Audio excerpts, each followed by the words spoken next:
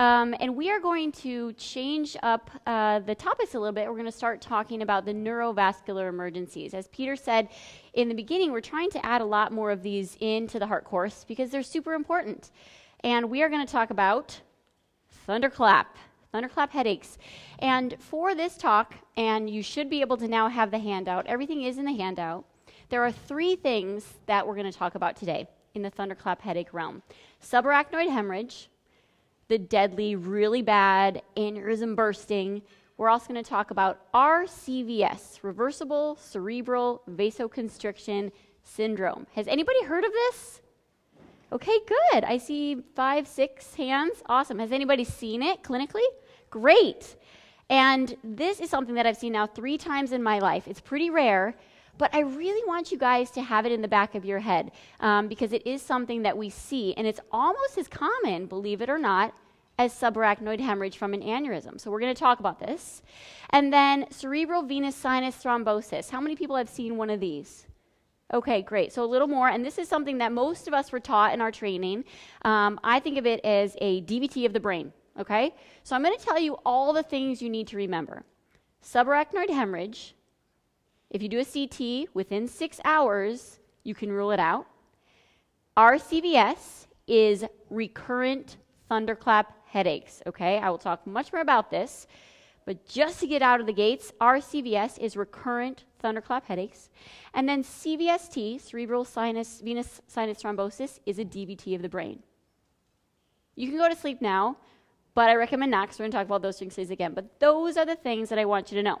So first off, what is a thunderclap headache? This whole talk is about thunderclap headache. So listen up. Thanks, guys. Nicely done. It was supposed to be kind of dramatic. So thunderclap, right? So the thunderclap should wake us all up in addition to our sugar and caffeine. But that's a thunderclap, right? So somebody back in the day diagnosed thunderclap headache as this. What does that mean? What is a thunderclap headache?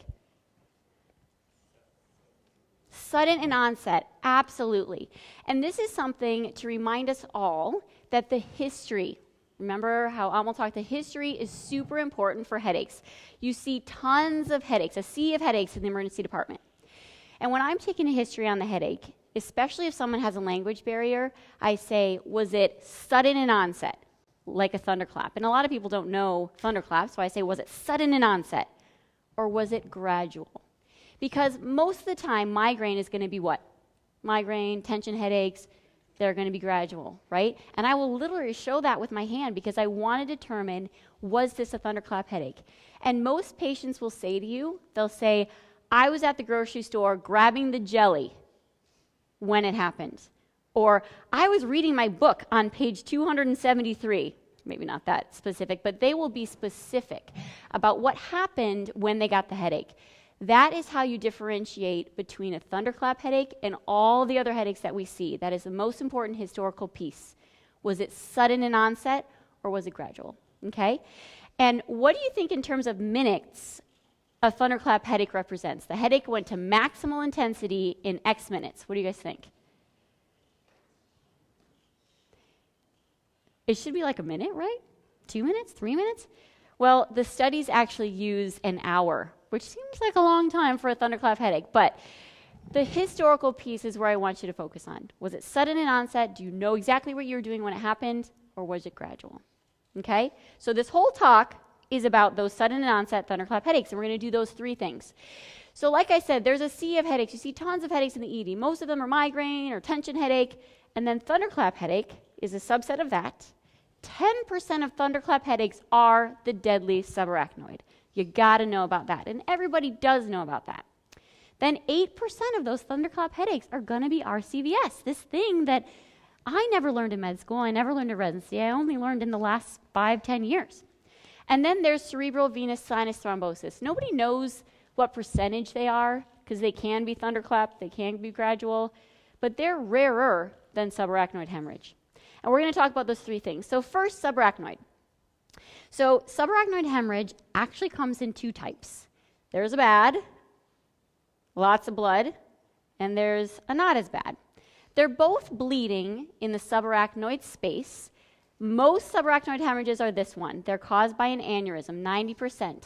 But 10% of subarachnoid hemorrhage is actually venous bleeding. It's considered non-aneurysmal. So aneurysmal is aneurysm, arterial, high velocity bleeding. Bad, very deadly. Then there is this non-aneurysmal 10%, but you're going to treat them the same. You're going to admit them and get neurosurgery, okay? So just know that there are two types. The aneurysmal is what we all worry about. This is the kind that can kill you very, very swiftly. I love this picture because usually in those aneurysmal types, you have an aneurysm and then it bursts and it spews all this blood into the subarachnoid space, just like you see here, spewing blood.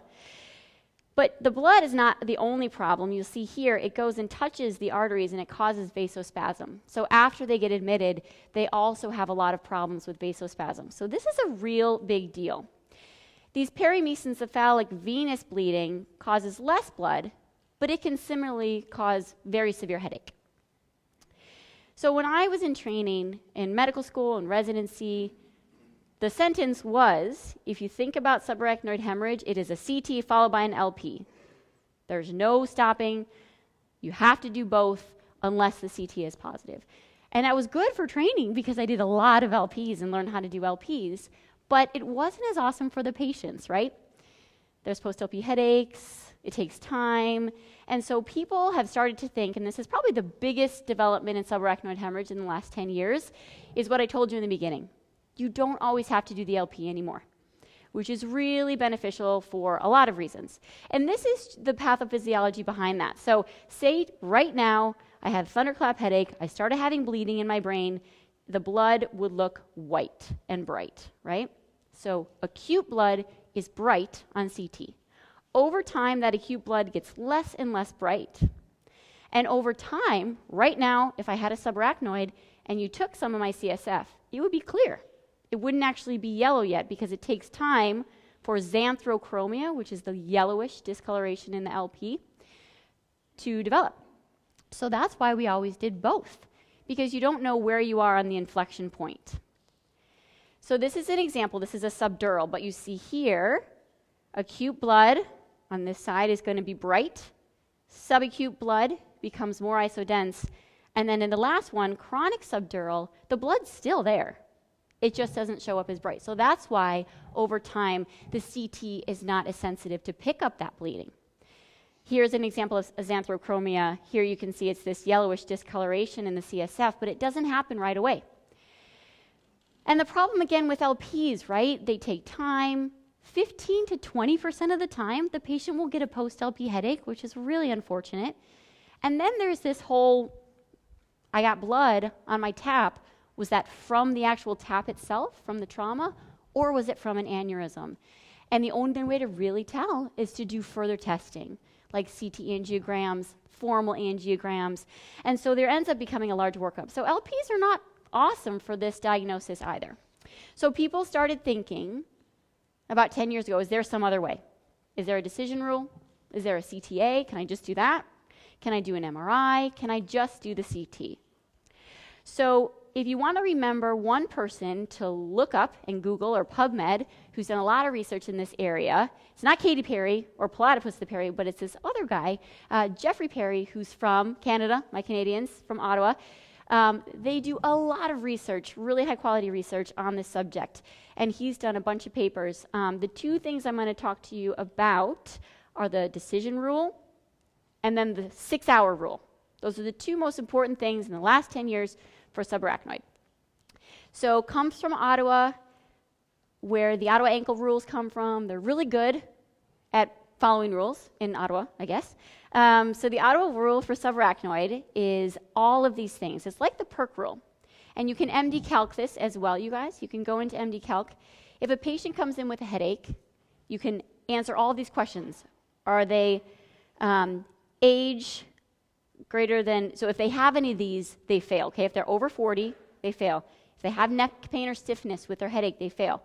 If they had witness loss of consciousness, they fail.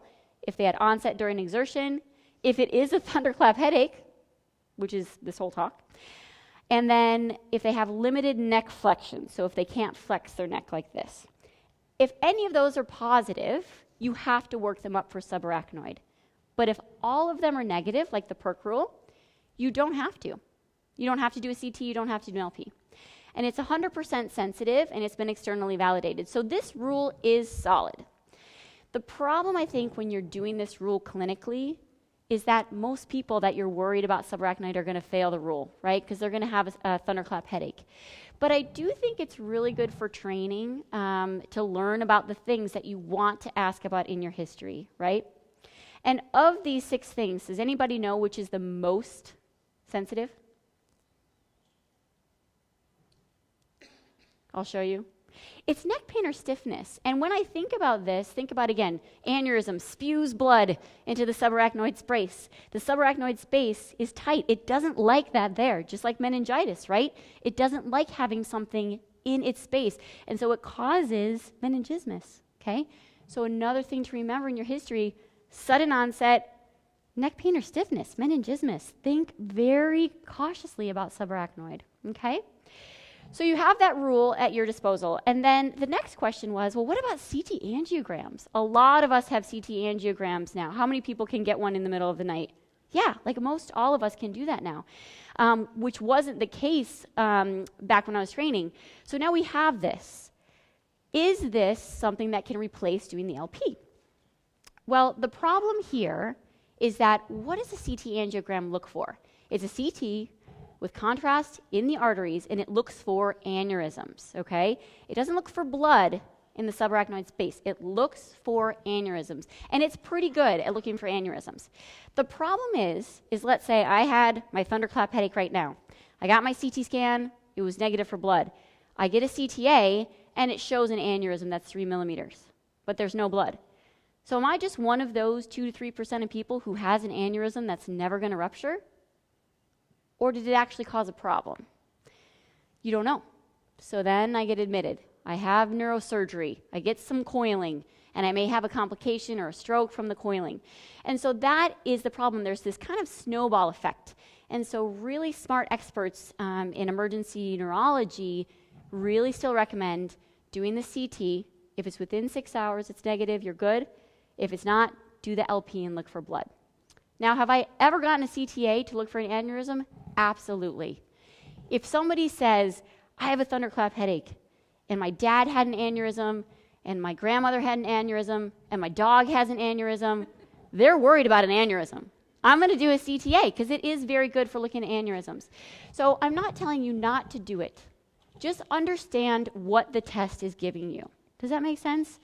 Because 2 to 3% of us, so some of us in this room, have asymptomatic aneurysms that will never cause any problems, okay? So you can totally use it, just know what you're using it for, okay? And then what about just the CT? So this is that huge, big development. Dr. Perry from Ottawa did a really big study to look at this. And remember, we talked about these inflection points.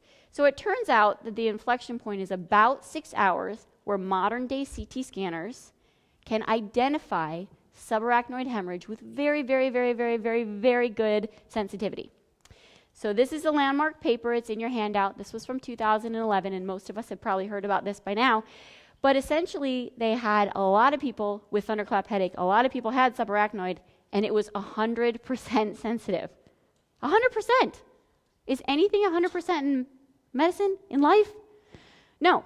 So there was lots of papers came out after this. This is too good to be true. What's really the deal? Can we really use this? And there was a lot of controversy for the first 5 years after this came out. And then this paper from 2016 came out, which really probably is more accurate at the real world incidence of subarachnoid, because nothing's 100. But basically what they saw here is that in patients with thunderclap headache, normal neuroexam, normal brain CT read by an attending radiologist, so it has to be an attending, within 6 hours, it is extremely sensitive. And the number that you can feel confident giving your patients is about 1 to 2 in 1,000. So that's really low, right? Yes, question. That's a really great question. So the question was, any comment on the size of the bleed or repeating the CT? I probably wouldn't repeat the CT itself without contrast, because remember, as time goes on, the blood gets less and less bright. In these patients, I don't know all of the specifics, but some of them had like the perimesencephalic bleed, for example, the one that I said that wasn't that bad, that's the venous bleeding. You could see a little bit of blood there. But the bottom line is a CT scan, modern day, in an awake, normal neuroexam patient is very, very, very sensitive. It's not 100%, but it's very sensitive. This is better than the PERC rule, right? 2%, yes. So this is what they call modern day. So it's all, I believe, 64 and above, and attending radiologists. So it has to be a nighthawk or some kind of attending. It can't be a resident. And most of us have those CTs now, right? So the CTs have gotten better. We're really more scrutinizing. If someone has a headache, if any of you have a bad headache, go to the ED right away, right? Because you don't want to have the LP done. So get there within 6 hours and have this done. And the thing with this is if you talk to your patients and you say, you had this thunderclap headache, you came in within 3 hours, that was great, we did the CT scan, it didn't show any blood. It's not 100%, but it's pretty darn good. I can do this LP and really look for blood, or we can take the risk of 1 to 2 per 1,000. And what do you think most patients are going to choose? Yeah, take the risk, right? So just know that you can do shared decision making, but I personally feel really good about this 6-hour rule. That's what people call it these days. Because in the end, remember, doing the LP has a lot of false positives, and it has a lot of pain and workup and post-LP headaches. And so that's not a great alternative either. So use your own judgment, but for most people, they would say, if you're worried about subarachnoid, you can do the decision rule. If they're positive, do the CT. If it's within 6 hours, you're good, and it's negative. If it's greater than 6 hours, if it's 12 hours since the headache started, you got to do the LP or something else. And you could choose a CTA if you're really worried about aneurysm. Everybody get that? Yeah, question.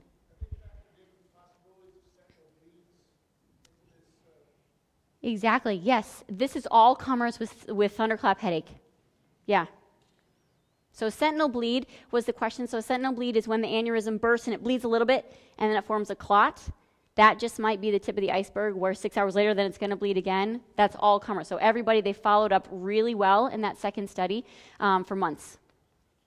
So MRI is becoming more available. Not all of us have this 24/7, but it is becoming more available. And some people have said, well, what about MRI? There's no radiation. It's more available. And MRI can pick up bleeding. So let me show you an example here. This patient had a subarachnoid bleed. This is 5 days out. You don't see it there, right? Because remember, blood becomes more isodense over time. You do see it here on the MRI. Now, this is 5 days out. And I'll tell you a case that I had. It was a patient who was on oral contraceptives, and she had a thunderclap headache during intercourse, and she came in a few days later still having this headache. And we did the CT. It was negative, and we actually thought, well, cerebral venous sinus thrombosis. She's on OCPs, right? So we did an MRI, MRV, and we saw subarachnoid blood. So if you have availability with MRI, it may show you something a few days later, but there's not good evidence yet to really rely on that. Okay, I just want to let you know that it's out there. People are talking about it. If you're getting an MRI for another reason, you might see blood, but don't use it specifically for subarachnoid yet. Fair? Okay. So this is an example of a diagnostic pathway for headache that you can use. This is from, I got this from the EMRAP website. It's from Minnesota. A doctor named Cameron Berg does a lot of diagnostic pathways. And you'll see here a lot of the experts say, if you do the rule and you fail the rule, then you got to do a head CT. If the head CT is negative within 6 hours, then you're good. If the head CT is negative and it's greater than 6 hours, you still got to do the LP. Okay? Question?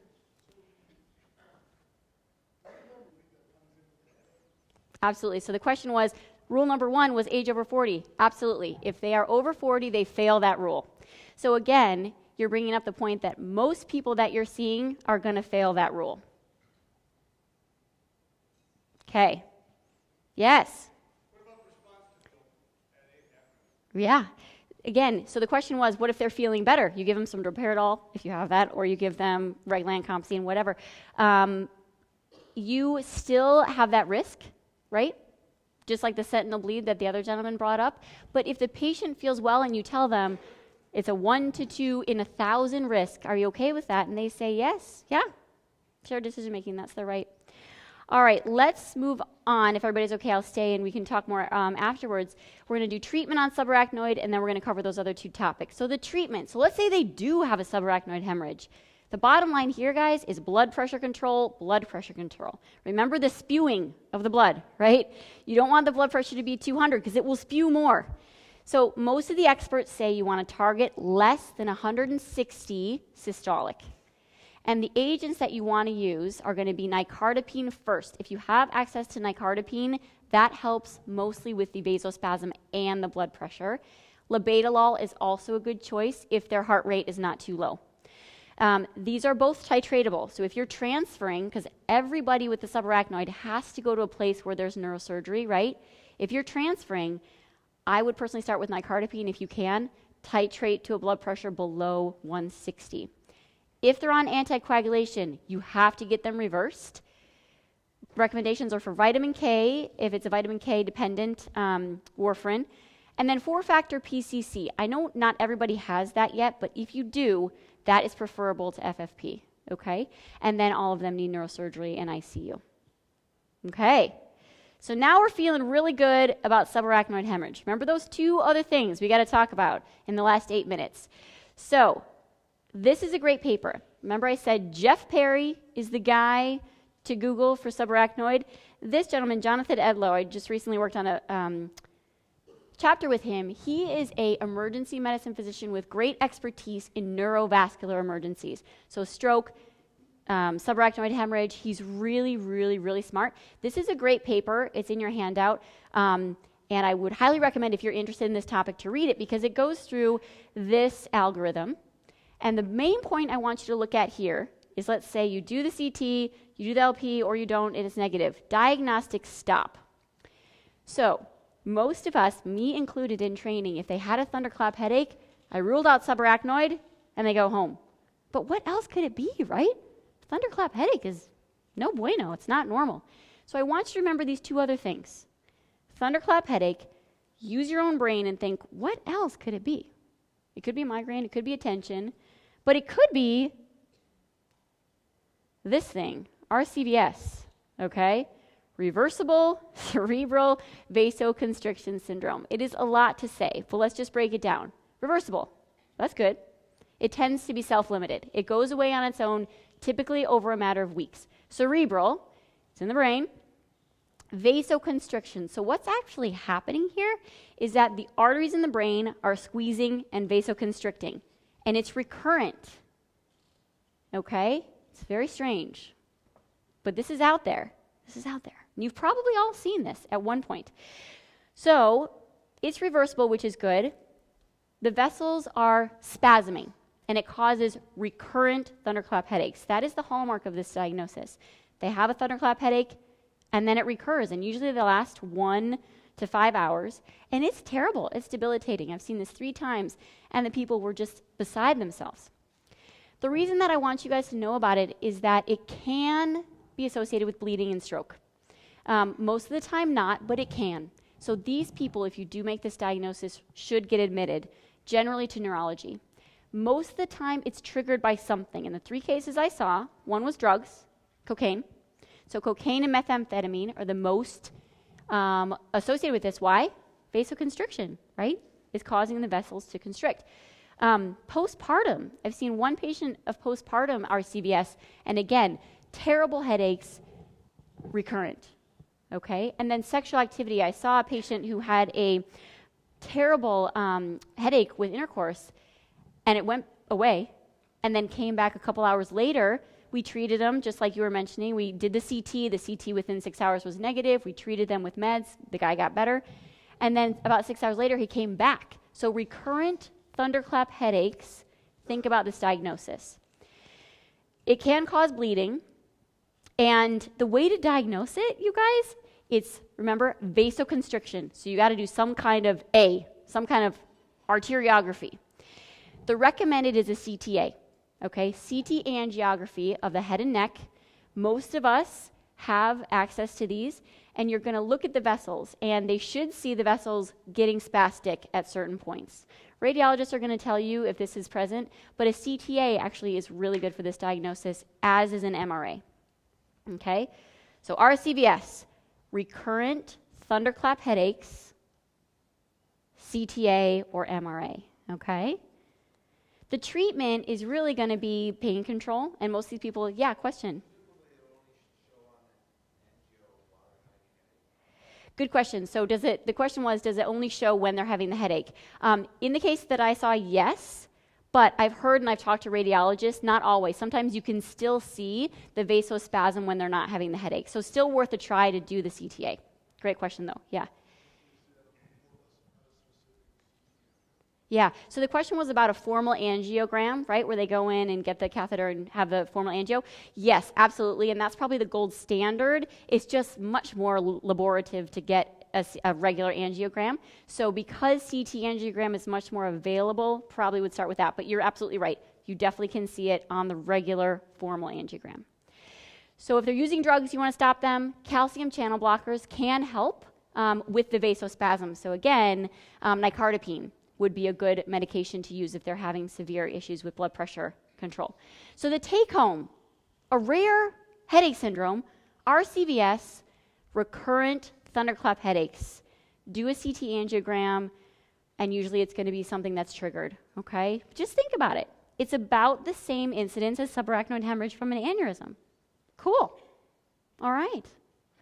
One last thing, guys. This is something most of us know about, cerebral venous sinus thrombosis. All you got to remember here, it's a DVT of the brain, okay?